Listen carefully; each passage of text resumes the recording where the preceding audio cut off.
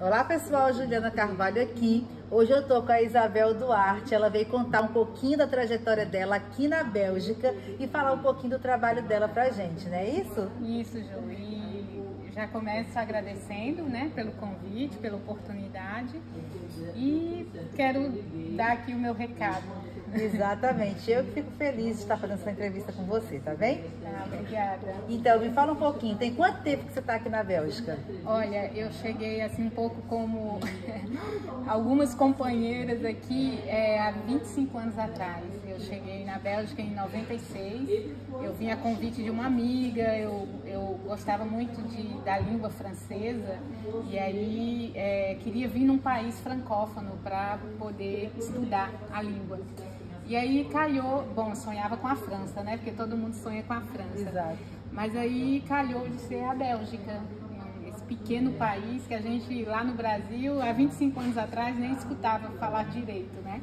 E aí... Na verdade, até hoje, né? Não se escuta falar muito. Pois é, exatamente, porque em se tratando de francês, o que vem é a França, né? Exato. Então, aí eu cheguei aqui na Bélgica e também vim com o intuito de estudar, porque eu tinha terminado meu curso de comunicação no Brasil e gostaria de fazer uma pós-graduação fora e na língua francesa e tudo calhou de ser aqui. Então eu cheguei, já vim matriculada na ULB, já tinha escolhido o curso e tudo, e aí calhou de eu conhecer o distinto que hoje é meu marido há 25 anos e ele tinha a mesma formação que eu, já tinha feito o curso que eu tinha escolhido. Então, assim, tudo foi, assim, caiu como uma luva para ficar aqui na Bélgica. Exato. Então, nossa, 25 anos que você está aqui, né? Então, você é formada em comunicação, não é isso? Isso. E hoje, me fala um pouquinho do seu trabalho hoje. Então, aí nas indas e vindas, né? Porque aí depois a gente teve a oportunidade de voltar no Brasil, ele com trabalho internacional, eu trabalhando localmente. E depois fomos morar na República Dominicana e faz 15 anos de volta aqui em Bruxelas.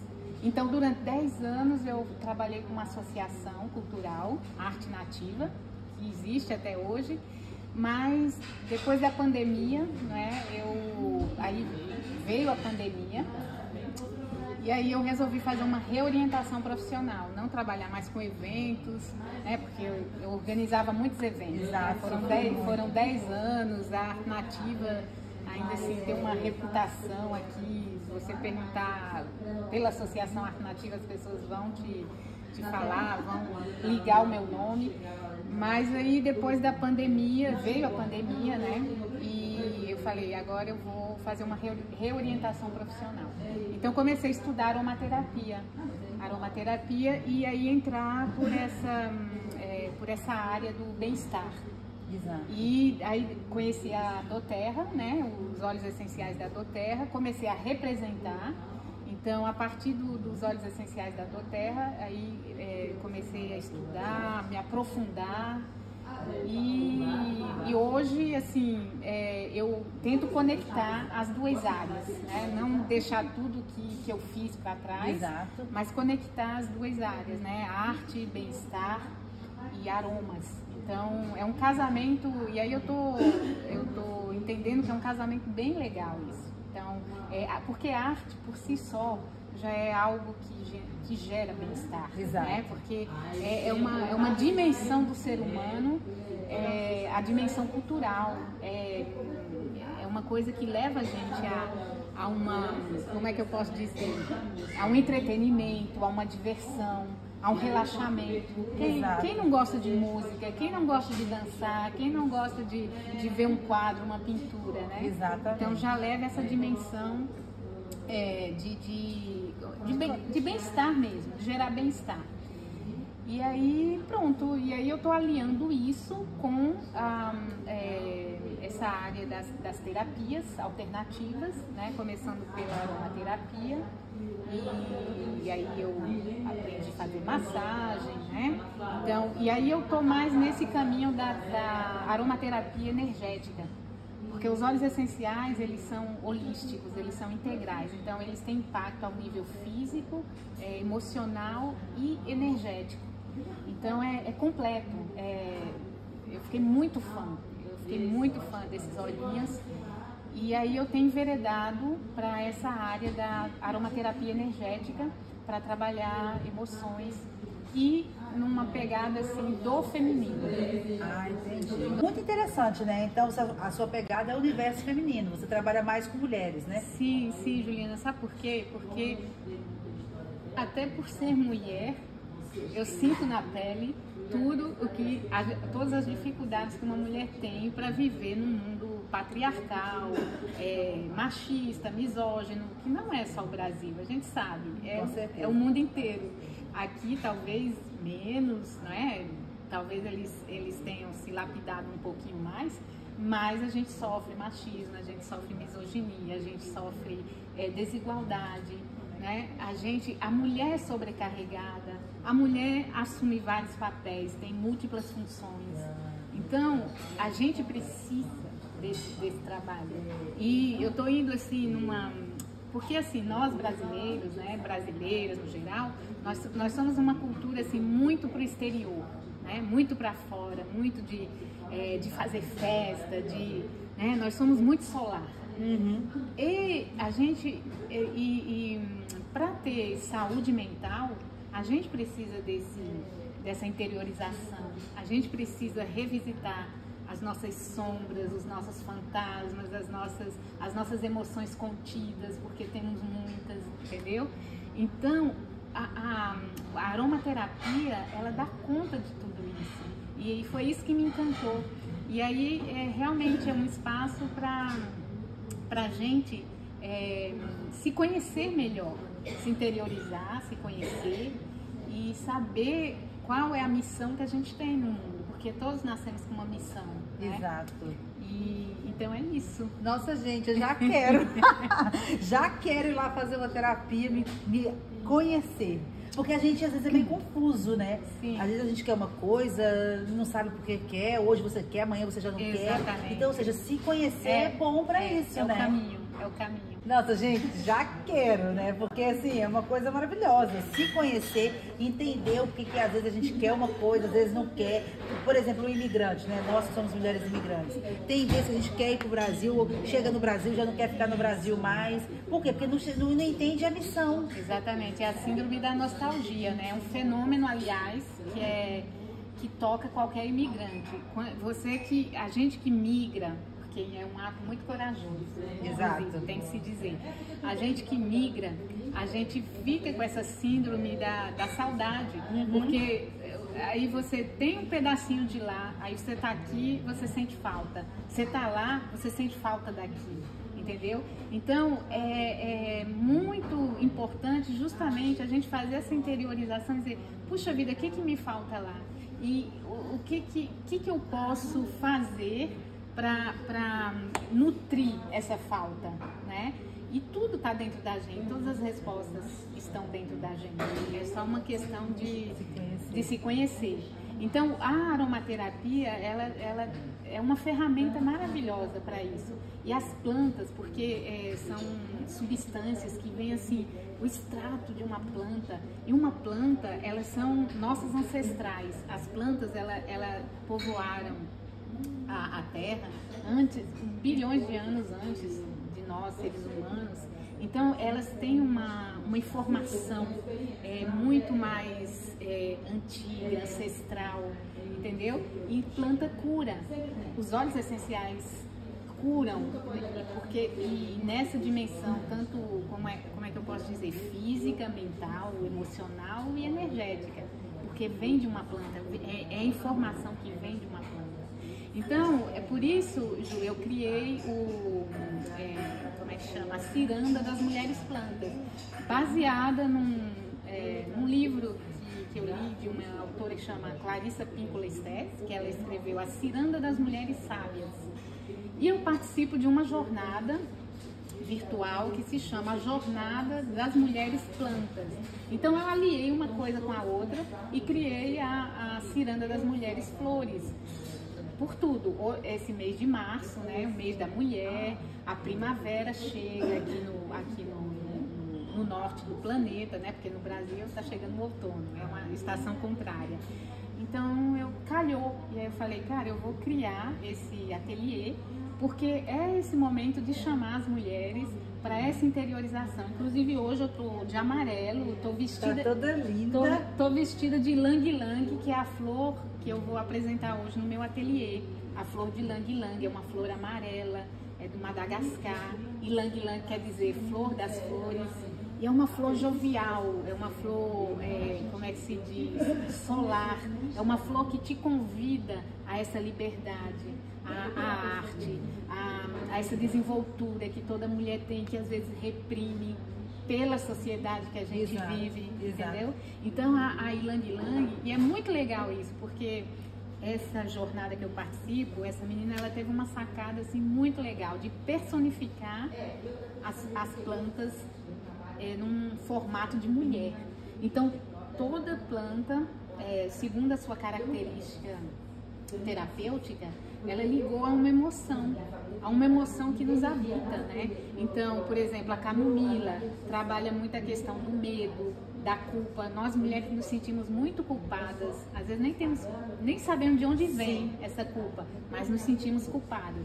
Então trabalha, é uma planta que acolhe, é uma planta que afaga, é como se fosse sua mãe. Deita aqui no meu colo, relaxa, filha, é isso. Aí depois vem a lavanda é para trabalhar autoconfiança. Nós mulheres, tem hora que a gente duvida da nossa capacidade, né? De tanto, não, você é inferior, você vai ganhar menos, você, né? Então é isso, é revisitar as emoções femininas através de uma planta, através de uma flor, né? É muito interessante. Muito interessante. Adorei essa explicação das flores. E como que as pessoas fazem, as mulheres fazem, né, para poder participar dessa ciranda com você? Então, é só me contactar pelo Facebook, pelo Instagram, tem o meu WhatsApp, eu tô lá no grupo Mulheres de Negócio. E aí eu devo dizer, Juliana, que ainda é um trabalho assim de formiguinha, porque é um conceito muito novo. E a gente ainda não está antenada com isso, né? Como eu te falei, nós mulheres brasileiras, a gente ainda está muito voltada para o exterior, para badalação, mas isso é bonito também, isso é o que é uma característica da nossa cultura. Mas eu acho que tem que ter um equilíbrio, porque quando a gente vai demais para o exterior, você se esquece da sua casa interna. E aí não é à toa que hoje a gente tem burnout, a gente tem depressão, a gente tem ansiedade, a gente às vezes adoece fisicamente. Só que quando você adoece fisicamente, é porque esse desequilíbrio já atingiu suas várias camadas de corpos sutis, porque nós somos um corpo mental, a gente é um corpo emocional, é um corpo energético, entendeu? Então, quando uma doença chega a atingir fisicamente, é porque esse desequilíbrio já passou por essas várias camadas. E aí a beleza da aromaterapia é isso, que ele consegue trabalhar essas várias camadas que nos habitam. Às vezes a gente não vê a nossa aura. A gente não vê, eu não estou aqui vendo a sua aura, mas a gente sente energeticamente. Você vê, às vezes você chega perto de uma pessoa, você não sente, você não se sente à vontade, você não, né? Então, como a gente está muito para fora, a gente não conecta. Exato. Não conecta. Por que eu estou me sentindo assim? E as plantas, você pode notar, a arruda, por exemplo. Você tem um pé de arruda na tua casa. Chega uma pessoa que está com uma energia muito desequilibrada. A arruda murcha, né? No Brasil, o pessoal costuma. Lá na minha casa, no Brasil, tem o pezinho de arruda. Aí, dependendo de quem chega, a arrudinha tá. Exatamente. Não é? Porque as plantas têm essa energia. E elas são tão sábias, tão doadoras, que ela doa a própria energia para que você não se contamine com aquele desequilíbrio. Então, é muito lindo, assim, depois que eu comecei a trabalhar com os óleos essenciais, eu comecei a entender E aí, assim... E o bom, né? Ia transmitir, né? Transmitir. Porque, você deu uma aula pra gente aqui agora. Pois é, porque às vezes a gente vê só o cartazinho, ai, que bonitinho e tal, mas não se interessa. Por exemplo, eu vou te dar um exemplo. Lá na nossa festa das mulheres, né, eu dei como brinde, ofereci como brinde um perfume personalizado, um cero e uma massagem aromatouch. Tudo isso são com os óleos essenciais que eu utilizo. E o que é o perfume personalizado? O perfume personalizado é uma entrevista que eu vou fazer com você e eu vou entender quais são seus gostos olfativos e o que e aí você vai experimentar vários olhinhos assim, tem um teste, o teste dos 13, você vai cheirar 13 óleos essenciais e você vai escolher 3. E não é você racionalmente que vai escolher, quem escolhe é a necessidade do teu corpo, entendeu? Então, os últimos olhinhos que ficarem ali que eu formar o teu cero ou o teu perfume, é o óleo que você está precisando para equilibrar aquela energia que está desequilibrada no teu corpo. É uma inteligência que assim, a gente fica... Então, assim, tem os óleos mais terrosos, que é o óleo que te assenta na terra. Tem os óleos mais etéreos, que são os óleos que às vezes uma pessoa que é tensa, que é rígida, sabe? Que não relaxa, aí cai, ela escolhe um óleo de limão. Por quê? Porque ela está precisando arejar a cabeça. E às vezes você está nas nuvens, está flutuando. Aí você escolhe um óleo por exemplo, um óleo de vetiver. Vetiver são raízes, é extraído de raízes, então é para te enraizar, para te assentar, sabe? É muito interessante. Então, daí, eu nem sei quem foi que ganhou o brinde, a pessoa ainda não se pronunciou, a pessoa ainda não me procurou. Gente, se não se pronunciar, ela vai fazer o olhinho pra mim. O olho não, o perfume pra mim. Exatamente. Ou cero. Isso. Porque... personalizado. Exatamente. Para poder, né, equilibrar ali essas emoções. Isso, é devido à sua necessidade. Então a pessoa não procurou, mas eu não culpabilizo, porque eu sei, ela não conhece. Tudo que é novo, a gente... Sim, mas o que acontece? Eu já ouvi muito falar desses olhinhos, né? Mas eu nunca tive uma explicação desse tamanho, dessa qualidade. Porque você explicou bem explicadinho. Você explicou como se estivesse explicando mesmo uma pessoa que não entende nada, que é o caso da maioria das pessoas. Sim. Né? E eu acho que é isso que falta em qualquer trabalho, a pessoa explicar detalhadamente para poder realmente transmitir. Porque a pessoa pensou, eu vou ganhar um perfume personalizado. O que é isso? O que é isso? Né? E é um presente maravilhoso, uma coisa maravilhosa. Então, ou seja, quem ganhou, tá? Por favor, entre em contato. Se pronuncie, viu, gente? Senão eu vou dar de presente pra Juliana. E eu vou aceitar. Então tá bem. Então, pra pessoa participar da sua ciranda, ela é virtual ou Não, ela é presencial. Foi uma homenagem foi a minha forma de homenagear as mulheres. Então, 5 quintas-feiras do mês de março. Essa é a penúltima. Eu vou trabalhar o óleo de ylang-ylang.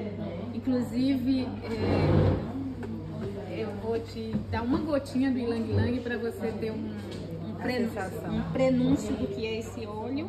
E aí, na quinta-feira, a última quinta-feira, a gente vai, como é que se diz? A gente vai fazer um concerto de abertura da primavera e um concerto em homenagem às mulheres e às flores, com Cecília Peçanha, talvez no futuro próximo com Dione. E aí eu quero finalizar essa live te apresentando a Dona ylang-ylang, que para mim isso aqui, Ju, não é só uma substância, isso aqui é uma informação que tem dentro desse vidrinho, que ao tocar, ao entrar na sua, assim, te dá uma gotinha. Essa gotinha você vai inalar, não aproxima muito dos olhos, inalar. Esse cheiro, veja bem, isso aí parece inócuo, mas são moléculas que vão adentrar o teu bulbo olfativo, as tuas células olfativas e lá diretamente para o teu cérebro límbico, que é o cérebro das emoções, das lembranças, da afetividade, né? E ele não tem filtro nenhum, ele vai direto para esse cérebro e aí ele trabalha tudo que tem que trabalhar emocionalmente lá dentro, porque lá estão nossas glândulas, hipófise, tudo que regula endocrinamente o nosso corpo. Então é muito interessante, o olfato, inclusive, pasme, as mulheres têm 50% a mais de células olfativas que os homens. Meninas, a gente tem um poder no cheiro, cheirar, farejar, somos farejadores. Isso nós somos mesmo. E aí é isso, tudo isso me encantou nesse universo dos óleos essenciais. É um jeito de estar mais próximo da natureza, mesmo estando em meio urbano, como nós, mulheres urbanas. É um jeito de se aproximar das plantas e de mergulhar nesse universo da atenção, do cuidado, do cuidar da nossa, sabe, do nosso meio ambiente e do nosso meio ambiente interno. Exato. Muito Olha, importante. adorei, muito obrigada, tá De bom? nada, e muito obrigada pelo convite, viu? Eu que agradeço esse momento, tá bem? Obrigada. Aprendemos um pouquinho mais. Gente, muito obrigada, tá aqui. Embaixo eu vou deixar os contatos para vocês entrarem e saberem muito mais sobre o trabalho dela e também sobre esses olhinhos maravilhosos. Obrigada.